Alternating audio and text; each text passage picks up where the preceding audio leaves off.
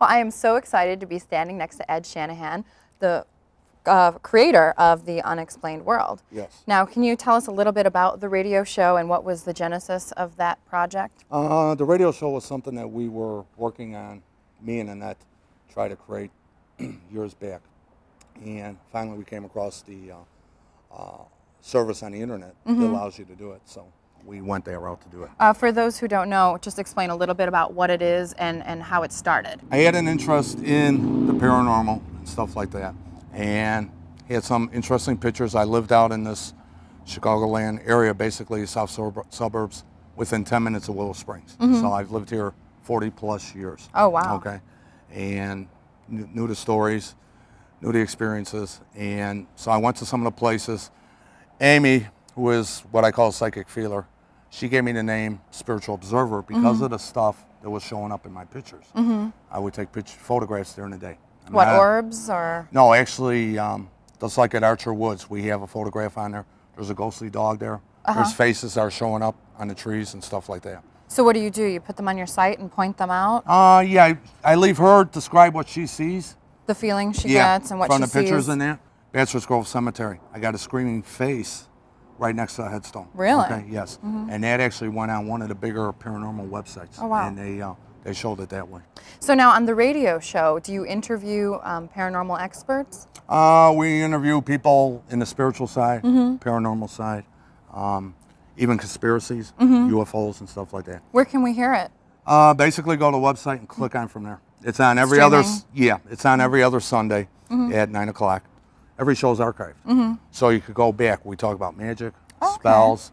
The one popular one was talking about Area 51 and what this individual. So it's not just this area; it's all over. Yeah, it's different things. We have some people that done You host movies. videos on there too. On my website, basically what I shoot different. I just try to give tours of locations. Okay. When I show the video, I just go out there, like Bachelor's Grove, Archer Woods, where the Grimes sisters were buried. I got a tribute there to the Miracle Child because that's still very special in my heart. And I've actually taken people to that site now that are looking for healing miracles. There was a lady named Leah. Her daughter has a brain tumor. We went there in January, right after a small snowfall. So middle of winter. Middle of winter. And the way I do it is I'll put my hand there.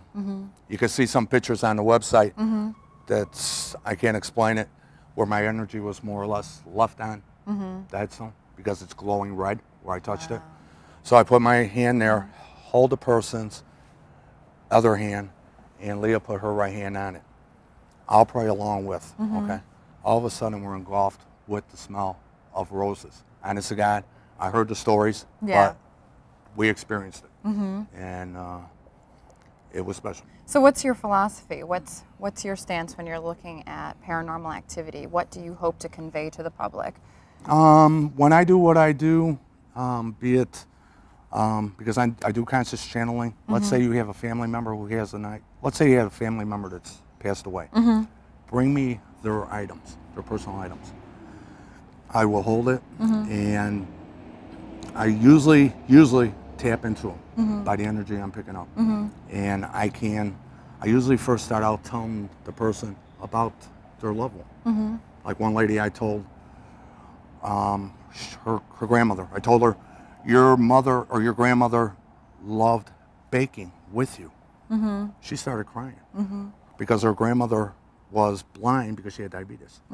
So at the age of 11, she started having the granddaughter be her eyes and hands. What I try to do is show people, and this is a payback that I'm basically paying back, and I talked about it in the book Voices from Chicago Grace about the miracle for my granddaughter. The payback is to show people that there is a spiritual side. You don't need gadgets, you don't need tools, you don't need that. I was just going to ask you, what tools do you bring to the field with you? I don't bring any. Okay. What I try to do is get you to experience it. I try to make the spirits show themselves. We had the first circle of energy I did. A man went running, dragging his wife, okay?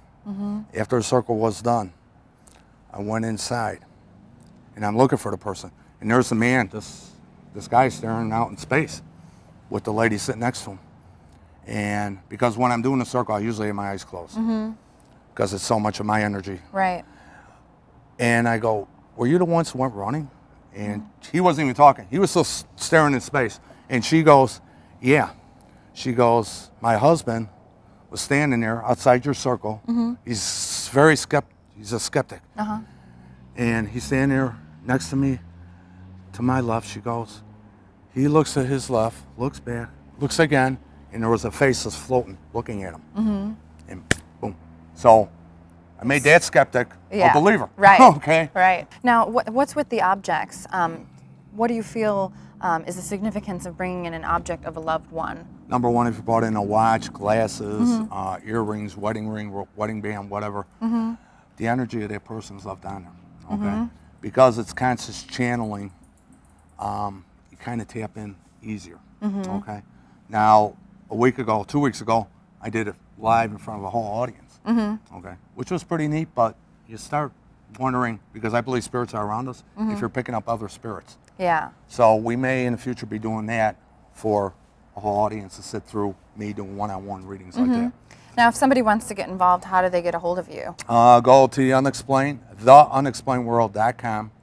You also got a link to our radio show, see the archives there, the photos I have, the videos I talked about, and stuff like that. Any future projects you want to talk about? Sure. I'm working with Ursula with, it's called Beyond the Veil, Ursula what's Bielski. that? We take them to locations that they may not have a chance. Some of them will be overnighters. Oh, it's nice. not a full tour. It's not a tour. It's being in a location for 4, 5, 6 hours. Really taking the time to take it in. Yeah. While we're there, people could also bring items with them. I'll do readings, those readings at these locations. Usually places that are haunted or have spirits. It's a better tap-in for me, if that makes sense. Yeah. Well, it's been really fascinating talking with you. And for more information, check out the unexplainedworld.com or listen to the radio show on Sunday nights. Every other Sunday. Every other It'll Sunday. tell you, just go to the website. Or visit him at the conference and get a reading. Yep. Thanks for joining us. Thank you.